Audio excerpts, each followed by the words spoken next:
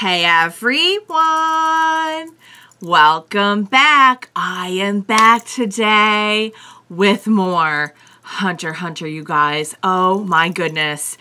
I really feel like we're just ramping up to something huge on this show right now. Not that the stuff that we've had hasn't been like really intense. Like, oh my God, those last two episodes were like so crazy with how intense they were. And I'll get into that briefly. But yeah, I have so much I want to say about the previous episode. I have so much I want to say about how proud I am of Gon and also of Killua, because it was the episode before that that I was just so impressed. I just love my little boy so much. And I will just kind of briefly give you my thoughts on all of that. But first off, I do just want to say, if you're joining me early today, you know just what that means. It means that you are one of my awesome patrons. Thank you so much. And as always, I am sending up those big old hugs right through that screen. And if not, still thank you for joining me today. I'm glad you're here. I do hope you'll consider supporting me that way. The link to my Patreon is going to be in that description down below. And if you are joining me on those YouTubes, I hope you'll hit like and subscribe for me. Thank you so much.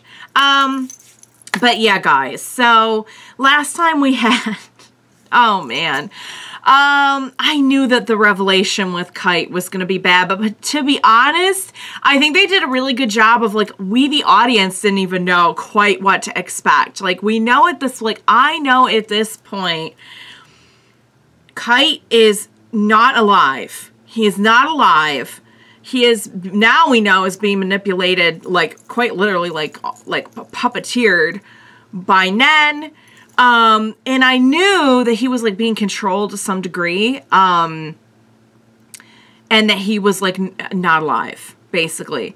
But we really didn't, they didn't even, like, show us when Knuckle and Shoot, like, capture him and everything. Like, they didn't really show us, you know what I mean? So, like, we're learning along with Gon, like, just what the heck is going on, how bad it is.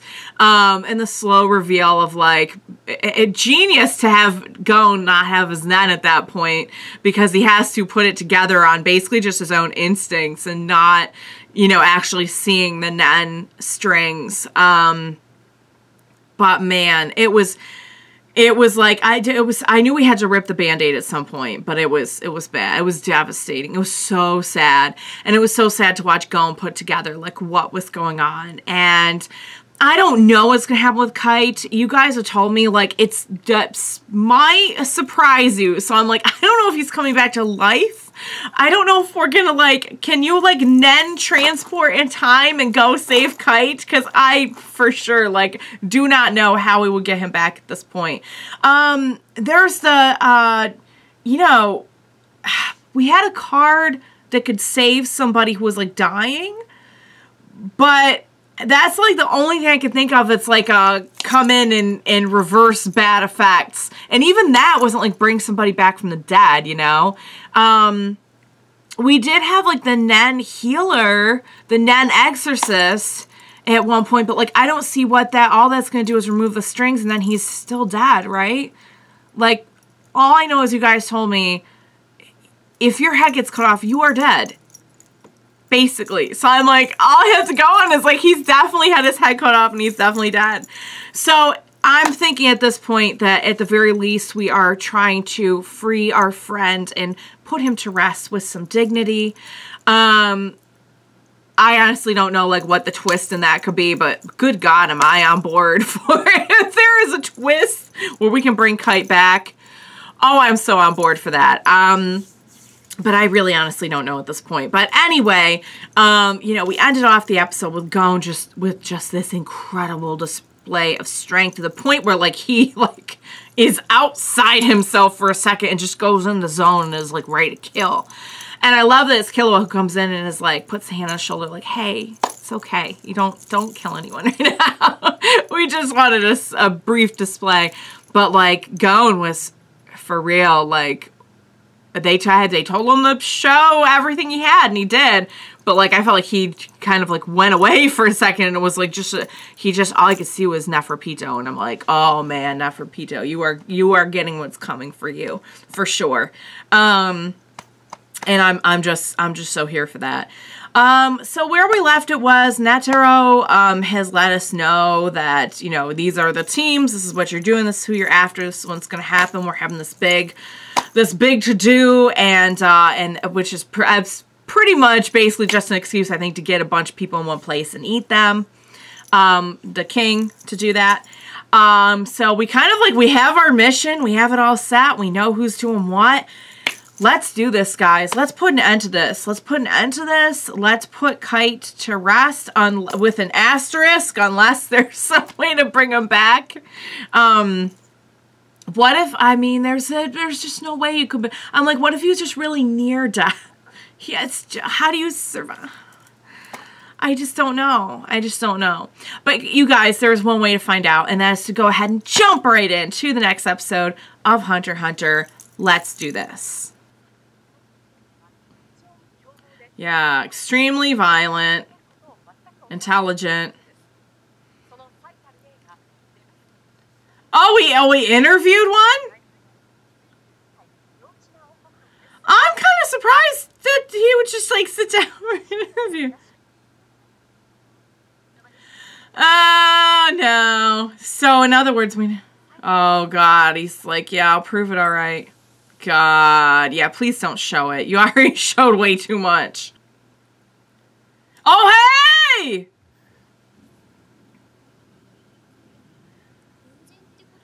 Oh.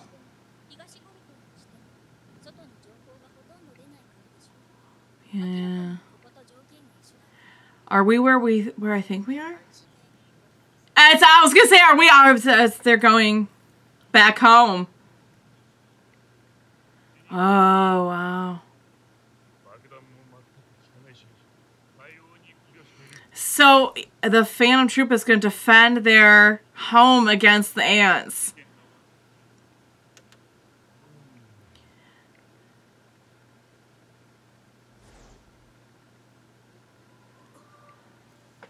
Whoa. They, like, turn them.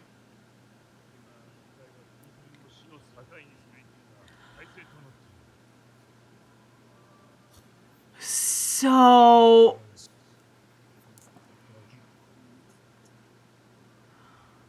Because if there's a way to turn them back, then what is that? Maybe that's the thing that we're thinking of with Kite. Okay. So what we're doing is we're turning people instead of... Okay. Oh, God. What we're doing is we're turning people instead of killing them and eating them and then laying eggs. Ew, we're like, oh, no. Okay. Ick. Oh. We're like, we are mutating them. And that's why they're confused on like how to classify. She is the queen of her own territory here that she is. Oh, it says, well, you know. Okay. It's also it's a rebirth stinger, but we're also making it sexy for some reason, okay? Okay. Oh, okay. Interim boss is okay. Yeah, they're definitely super powered up in their own way, but like, I don't know, I've never even considered how would they fare against, because, you know, we've got to go, look at how cute the manicure is, though. Can we just look at the hearts? I mean, you can't question her taste in a good manicure. That's all I'm saying. Oh, the very happy spider. Okay. Oh, just with a little spring in our steps. But I have a feeling they're going to hold their own for sure, especially against like some of the lower like more soldier ones. Not soldier, but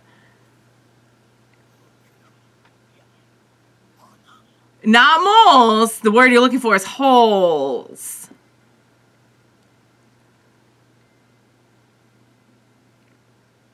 Whoa, what? It's like a... He's like a boxer with a hole. Descended from a small tribe. I don't think we've ever learned about this individual. Please don't tell me they put a hole in their stomach. Yes, they do. Oh, they put holes in... Oh, God.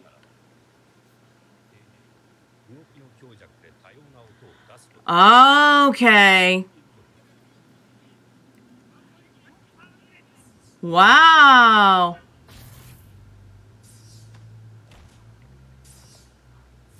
Well, it looks like we were pretty efficient there, so that's why. All right.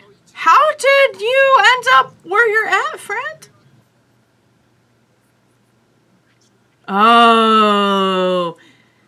This is actually kind of cool to be able to see a few of the Phantom Troupe folks in action here. Like a little bit more individual action than what we saw.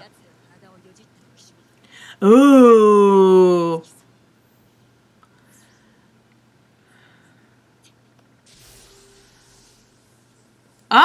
But we're most definitely gonna hold our own here. Okay. Ow, yeah, we took some damage, but oh, be careful! Oh!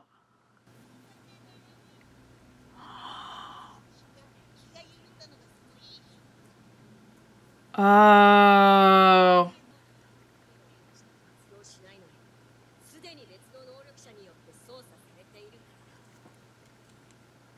Touche. Oh, what are we gonna do? Oh no. What are you doing?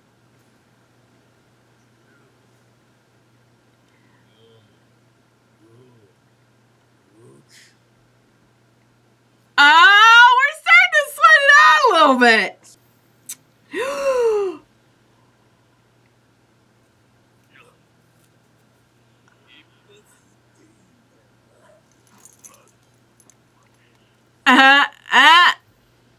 Yeah. Every time women. Oh, we're like winding it up. Okay. He doesn't look nervous. He always has kind of a cheery. Ah, it's cheery.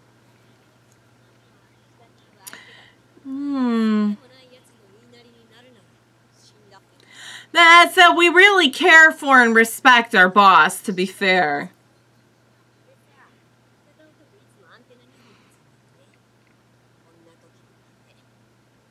Good thinking. This... What? Wait! Because he could control himself with the remote. Because, of course, he can control himself with the remote. Oh, boy. Oh, we're getting to really see all the individuals in action here. Whoa, he's okay. How am I supposed to resist the Super Saiyan joke here? Oh! Whoa. That was I say he really is like Super Saiyan. He's like in a whole different zone. And now he's back to he's like owie. Oh. It's a last resort for sure. As with many things with Nen. This is what I was curious about, because we actually have seen this individual in action. Okay. Do we all have we all have a thing on us?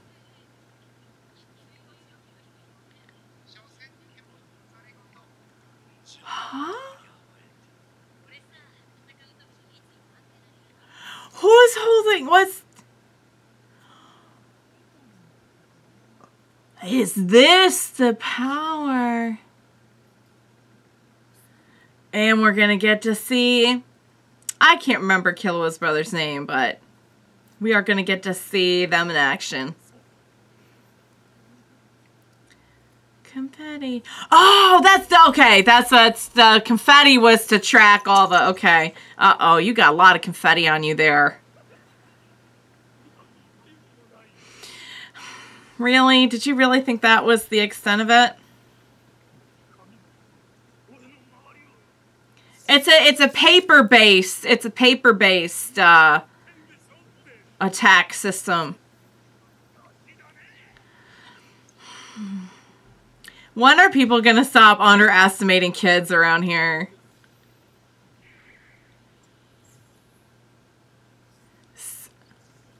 Yeah, so it's meandering dance. Explain. I would love for an explanation, full explanation. Oh, we can explode limbs off with it.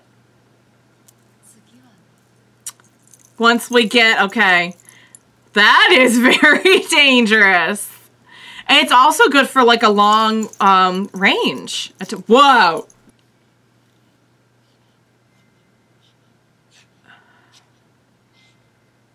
Whoa.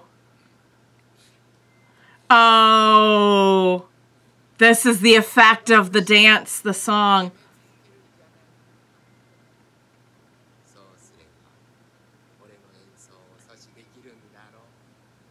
Really? It's a very interesting concept that one could play music on their actual body, you know? Are we gonna be able to get away from this? Nah. Whoa! It's... Oh! Wow! Crushed by Jupiter. Ooh. And I feel like the last sound-related person we saw was Melody. Wow. I'm happy we got to see Phantom Troupe again. So, in what universe? Although I say that, but like they got me to root for Hisoka during the last arc. So, it's really not so crazy to think that you know, we would bring the Phantom Troupe in. And I mean, the thing about the Phantom Troupe is that there's a lot to like about them, even though they are like not good guys per se. So we were a few steps away from really just kind of putting them in a situation where we could root for them, and this was it. I also think it's really, really cool to be able to see some of their individual abilities. We really hope, the ones that we saw, and you guys know I'm gonna just blank on the names, but I feel like the one with, I remember Blinky. I remember the vacuum's name was Blinky. I'm so sorry I'm blanking on the Blinky's partner.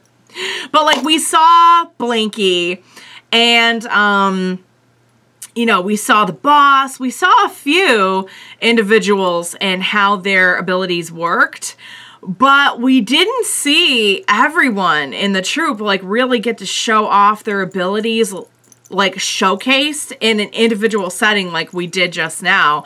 And I think it's really cool. Like, remember, I feel like I remember pointing out like the mummy one, and but we didn't really, to my recollection, if we did, and I'm just blanking on it, I'm sorry, or if we did and it was just kind of like a shorter scene or something that I'm not remembering, then apologies. But you know, we haven't really gotten to see them like this before. And like, I didn't even know about the, I keep saying the mummy. It's really not even close to a mummy except for the bandages, because the actual ability is so different than I thought it would be. Like, I would have never guessed. I really honestly would have guessed something that had to do with a mummy. I would have never guessed that the bandages were covering like actual like sound producing holes in the body by which we can make sounds, and we have a Nen sound ability, but totally different from like what we saw from Melody. And it is kind of like a sound music dance kind of. So it's in that vein, but it's just wildly creative how far we can go. Shelnark, all I saw was the remote, the phone thing. I never really got to see him do what he just did. That was pretty impressive. Same with the pot. Well, we might have, did we see the thing with the winding and the punches? Maybe. I don't know. It's been a little while, so there may be some things that I'm just a little fuzzy on, and I apologize for that. But man, getting to see just like showcased abilities from the Phantom Troupe, and also just kind of seeing like, I wouldn't say, you know, the whole thing with Kurapika, I mean, they were defending against, but it was different. It was not an invasion of their home, you know. It was definitely, you know, avenging the loss of one of their own. So it was still kind of defending against someone, but we've never seen a Phantom Troupe in this kind of like defensive position, I feel like not quite this position. And I just am loving like getting to see like, God, even the Phantom Troupe is being affected by this. And now we know that I know that Killua's brother has a name. I do not recall the name. I'll probably learn the name over the course of this mini arc that we have thrown into the Ant arc, which I'm loving. But so I think one of the things I was before I veered off, I was gonna say we're off fighting the ants. Phantom Troupe with Killua's brother now as one of the members is fighting one of the ants. Are fighting the ants. Some of the ants. I wonder if we'll have any kind of convergence at some point. Probably not, because we're in two different places. But it is kind of interesting, isn't it? I'll tell you what, the Zoldycks just managed to like pop up. No matter what we're doing, it's like, I mean, I guess you can't say they're not hardworking, you know. But man, after the whole pin incident a few episodes ago, like, I don't even want to think about the family for like a while. But anyway, what was I gonna say? Oh yeah, we got to see Killua's brother's ability, which I don't think we've seen before. I don't think we've seen that before. But man, that is a, I like how we can use it for like tracking, for like, observation, kind of like surveillance almost. We can use it for an attack. That is really, really cool. I gotta say the paper-based, attack was really interesting to see. So yeah, guys, I mean, if you thought the Phantom Troupe was the exception to the rule in terms of like people trying to defend against the invasion of the ants, guess again.